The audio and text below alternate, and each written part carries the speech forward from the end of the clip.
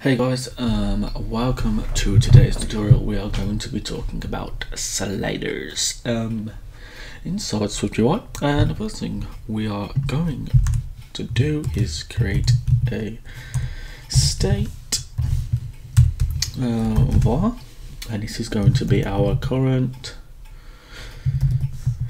value, and it is going to be 4.0. Now we are going to be creating a slider.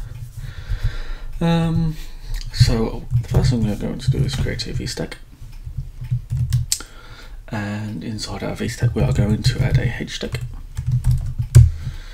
and we are going to add two images and the slider itself.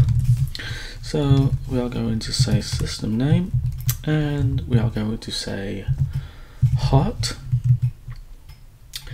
and we are going to say this is resizable, and we're going to give this a frame, a width and a height of 30 and 30, and we'll get rid of this one because this is not necessary.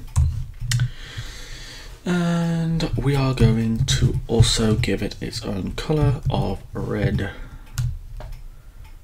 is fine. Okie dokie, then drop this all in here, make it looking good, nice and tidy. The next thing we are going to add is our slider itself. So we're going to say slider, and we're going to give this a value. We're not worried about the label as much, so we won't worry about that for now. We're going to say $, and we're going to say current value is in, and we're going to say 0 ... and 10. Let me just put 10 right, so like so. So our slider value is going to go from 0 to 10, but it is going to start at 4, which is what we put here. So we're just going to add a couple of things to our slider, which is going to be an accent color, which is going to be .blue.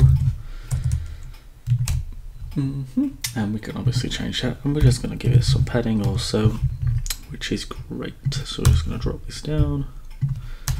this down, and the next thing we are going to be adding is our second image, which is going to be a system name, and we are going to say heart again, but this time we're going to give it a fill, and this is again going to be resizable, and the frame is going to be exactly the same, so it's going to be 30 by 30, not 39 by 30, and we don't have to worry about this one either.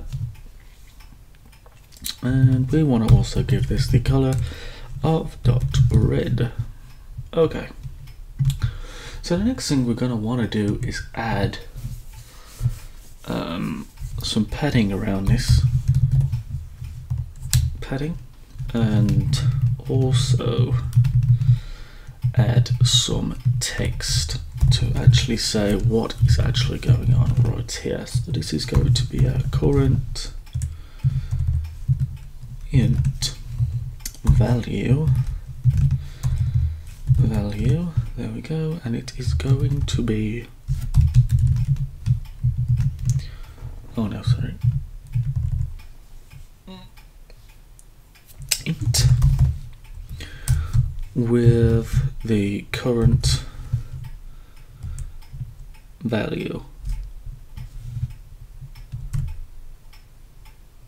which is this up here. So basically this is just creating our label that's going to go underneath our slider, and it's going to say current value, and it's going to then display the value, which is currently at 4, and then obviously if we move the slider up or down, it is then going to change the current value to whatever that may be. So let's just resume this right now, and this is what this looks like. So if we run this in a live preview, and then the slider moves up and down, and the highest it goes is to 10, and the lowest it goes is to 0, and that is how we work with a slider inside SwiftUI. I hope you guys have enjoyed this quick tutorial today, and if you have, please hit that like button and subscribe if you haven't already. And guys, stay creative, let's crush it, and I'll see you guys in the next video.